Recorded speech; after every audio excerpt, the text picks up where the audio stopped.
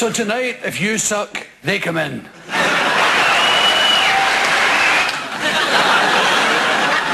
I always wanted one of them. My manager promised years ago, he said, do it right, Bill, and you can have your name in pink. Who did that?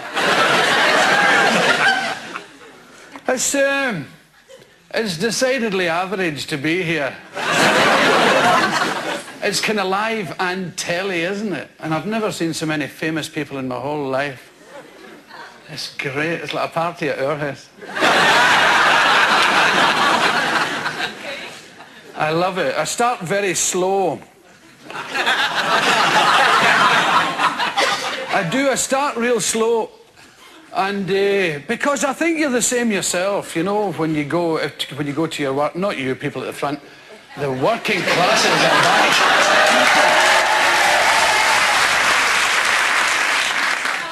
The ones they talk about in those political programmes as the ordinary people. All you ordinary people up there. Well, when you go to your work in the morning, like 8 o'clock or whenever you start, you don't sort of go 8 o'clock and into it. You sort of relax and scratch your arse and read the paper and look out the window. Well, this is me at my work. This is me, I'm doing it. I'm not on a yop scheme. This is what I do. And it's awful. Every time I open my eyes, I'm looking at one of my heroes. It's like a nightmare. I did this once before, you know. It was in the year that Scotland qualified to play in Germany. You know, Scotland always qualify. You have to think of the year. I think it was 74 or something. They were playing in Germany, and the guy who was supposed to make money for them kind of ripped them off. The Scottish football team, that is. And they ended up by being given a sort of a 6-month loan of a Vauxhall. Jet set stuff, isn't it? Loan of Vauxhall for 6 months. So, Willie Ormond, who was the manager, asked me to go down and entertain the team, and it was hellish. It was just this room full of Dennis Laws and Billy Bremners. I did the whole thing with my eyes shut. I opened my eyes. God, it was the best laxative I've ever known. So I was going to tell you a bit about myself. You probably know a lot because I've kind of become the darling of the chat shows. But I should tell you I lie a lot. So some of it wasn't true. I've made myself very windswept and interesting as the years have rolled on. Because I was born a sort of fart.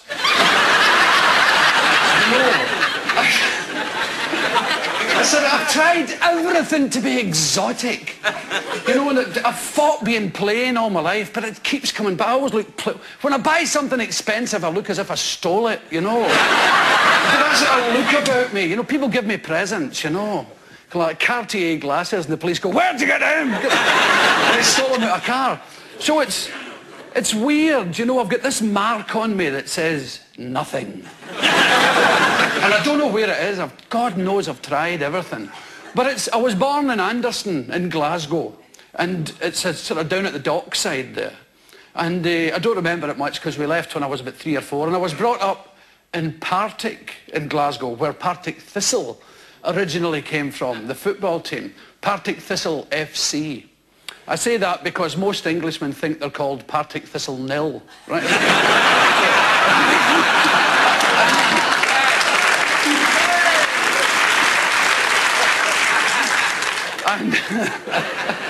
And they're always good for a laugh, you know, Partick Thistle. And, yeah, what can I say? I was brought up as a Catholic in Partick, and it was okay. I got A-level guilt, you know. Yeah. Every time I interfere with myself, I think I'm going to hell, you know.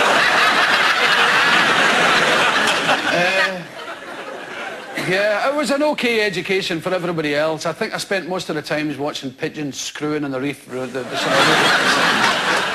it. That was the education. But I was very lucky because there was full employment on the Clyde, you know, and that was the way of Glasgow then. The shipyards, the schools opened their doors and the shipyards opened theirs, and everybody poured in. And I became a welder. I was actually becoming an engineer and joined the wrong queue. And it's the truth. Because there was everybody had jobs, go like, engineers this way, Mr. Hughes, and I joined the wrong line and became a welder. And I started being an apprentice welder without even knowing what a welder was. I didn't know what you pressed to make it work, for Christ's sake. The stuff. That was it, and I joined the Territorial Army to make myself a bit more exotic. I did. It was the parachute regiment. And I got my red beret, and I looked like Acne.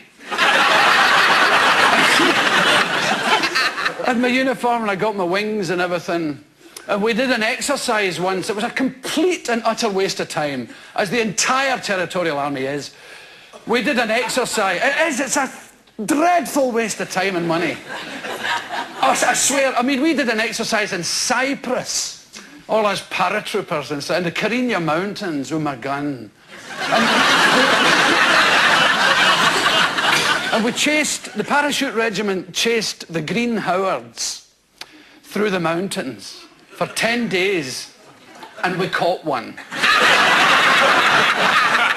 There was thousands of us, armed to the teeth, bayonets down the trousers, and it was great, real pose. Everybody looked like Rambo climbing. At last I'd become exotic, and we caught this poor bastard. And he worked in the same shipyard as me. He was a territorial too. It was great. I could have sneaked up behind him in the canteen and saved the country a fortune.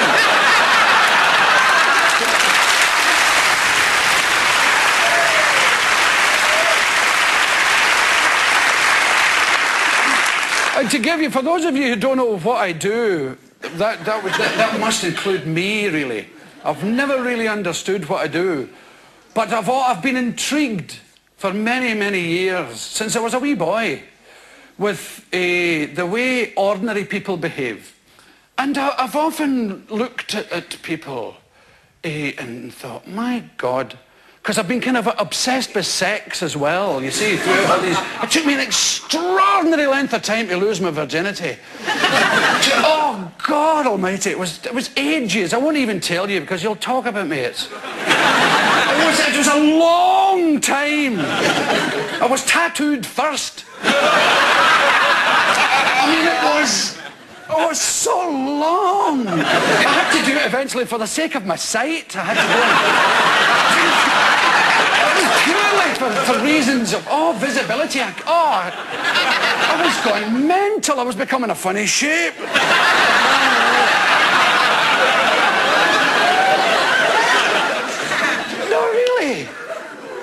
And I seem to see things that people don't just take. I was in Los Angeles, and this is the truth. There was a sign, and it said, "To the Braille School." I thought, who is it for? And I thought, why don't they do all road signs in Braille? People stop and go like that. Oh, yeah.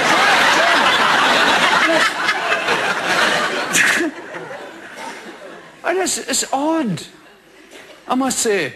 But there's something about I don't understand very much. I'm not saying love me, I'm thick, right? But there's a lot of things that my brain won't allow me to understand, you know, because they're so incredibly boring. And God knows I've tried, especially with politics, and you get 2 pages, you go, oh, bollocks, who cares? Who cares? I mean, that's how I've become a kind of anarchist, you know. I think roughly the desire to be a politician should bar you